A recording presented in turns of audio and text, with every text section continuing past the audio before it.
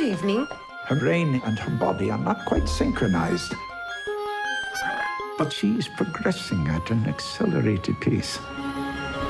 The first full trailer for Emma Stone's latest movie, Poor Things, just dropped. The surreal preview sees the Oscar-winning actress portray a female Frankenstein named Bella Baxter, who is brought back to life by a brilliant and unorthodox scientist played by Willem Dafoe.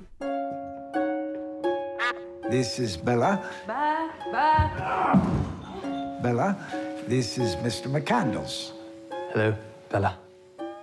Once reborn, Stone's character embarks on a whirlwind adventure to free herself from the prejudices of her times. I am Bella Baxter, and there is a world to enjoy, circumnavigate.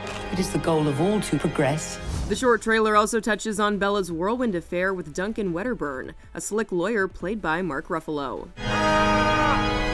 Bella! Oh.